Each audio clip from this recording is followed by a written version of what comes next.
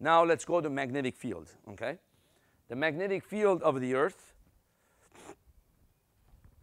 The magnetic field of the Earth is helpful for us too, not just the atmosphere, because without the magnetic field we couldn't navigate. We wouldn't know where north is, we wouldn't know where south is, and we wouldn't also be able to trap the dangerous rays coming from the sun. So you're going to see that's one of the things that the magnetic field does. It traps those dangerous rays. So magnetic field is caused by the convection currents in the liquid core of the Earth. Okay? If a planet has no magnetic field, that is an indication that the interior of the planet is kind of dead. It doesn't have any action going on. You see? So it's a good thing that we have a magnetic field. It means there's convection currents. Our planet is not dead. You see? The Earth's magnetic field is called the magnetosphere. The magnetic north pole of the Earth is close to its geometric south pole, and the magnetic south pole is close to its geometric north pole. The exact location changes each year. So it kind of looks like this. If you were to draw the Earth, remember the axis of the Earth is tilted by 23.5 degrees from the vertical. Imagine as if the Earth is a huge giant magnet. There's a giant magnet in the inside. It kind of looks like this. The north pole of the magnet is near our south pole, you see, and the south pole of the magnet is near our north pole. The magnetic field lines come out of the north pole and they go into the south pole.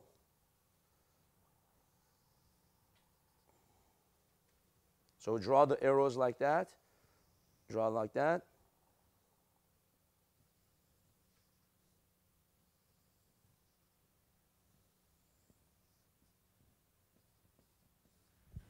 So you can imagine as if there is a magnet stuck in the inside of the Earth.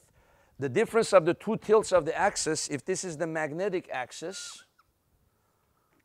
and this is the Earth's axis,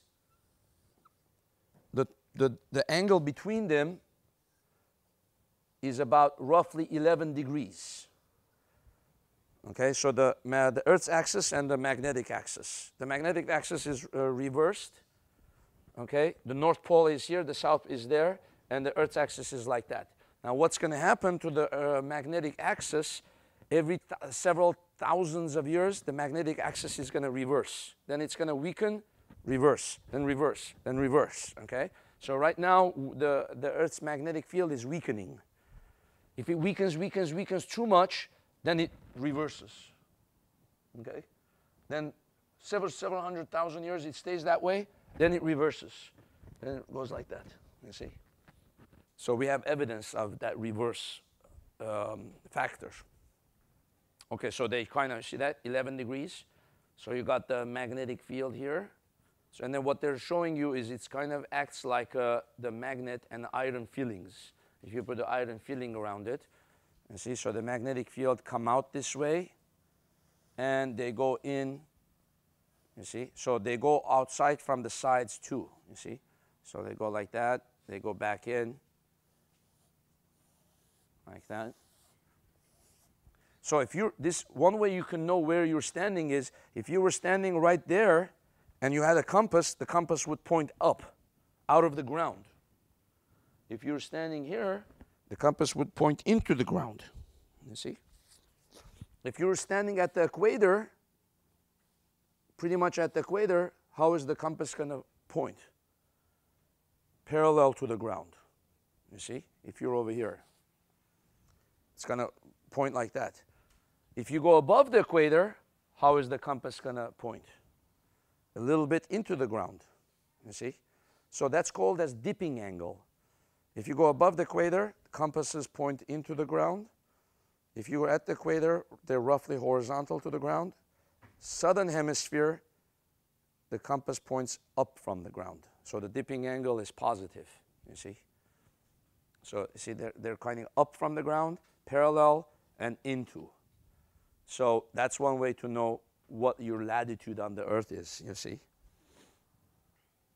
The magnetic axis is offset 11 degrees from the geometric axis. That's what I was talking about, the 11 degrees. For some other planets, particularly Neptune, Uranus, the angle between the magnetic axis and the geometric axis is way, way bigger, like about 40 degrees or 50 degrees, okay? For the Earth, it just so happens that the magnetic axis and the Earth's axis, geometric axis, they're very close to each other, only 11 degrees. A compass always points in the direction of magnetic field lines, so a compass placed at the magnetic North Pole, which is down here, that's what I was saying a few minutes ago. If you're at the magnetic North Pole, it will point upward, and a compass placed at the magnetic South Pole will point downward.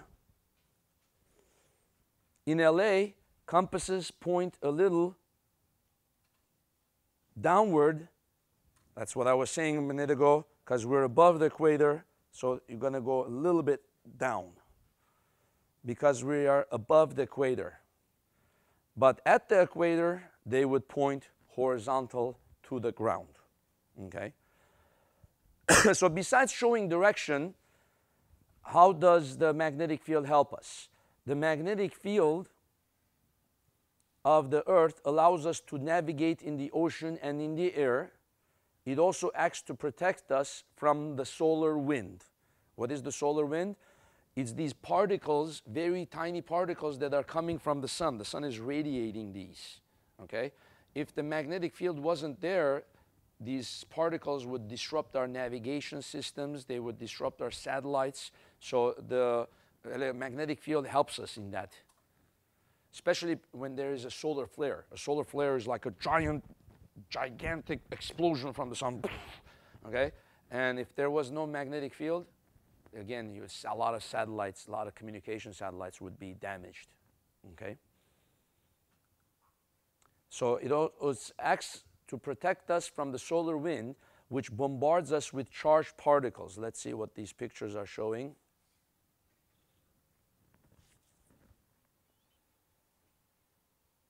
See?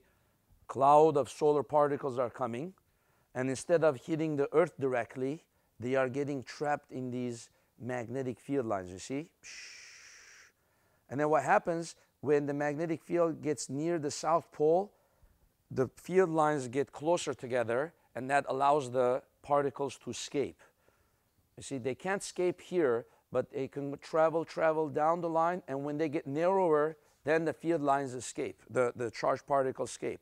When they escape, they release energy, and that's known as an aurora, okay? So where can you see auroras from? Primarily from Canada and up, right? In the northern hemisphere, or you can see them from the southern hemisphere, like if you're in Australia or Argentina.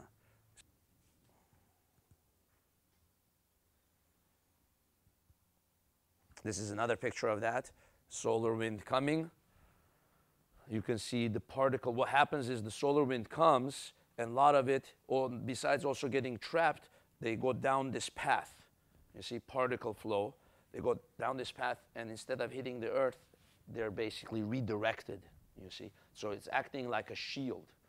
And then these ones here are called the Van Allen belts. Van Allen belts, they trap the charged particles. Sorry, let's see. The blue one is the rotational axis, and then the magnetic axis is the white one. You see, they're pretty close to each other, the blue one and the white one. And these are the magnetic field lines, and the whole thing is known magnetopause. So it's a pretty good picture, a lot of info there. When these particles get trapped in the Van Allen belts, but when they escape, they emit beautiful lights called the Aurora borealis. And that's why you can only see them near the north or the south. This is a nice picture. It's a picture of an aurora happening as imaged from outer space. See outer space? You see America right here? That's Canada. This is the Arctic Circle. So basically the aurora is like a circle.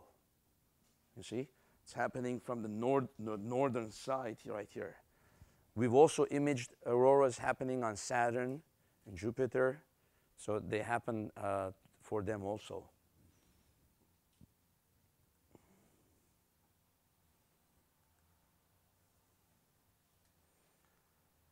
This is what the aurora will look from the surface of the Earth. Okay, so the other one was from the outer space. This is from surface. Very nice picture. I could show you hundreds of them because auroras, there's lots of photographers go take pictures of auroras. It's very beautiful. And then they make a whole book of aurora photos. So it would take too much time to show you a lot of them, but this one is a nice one.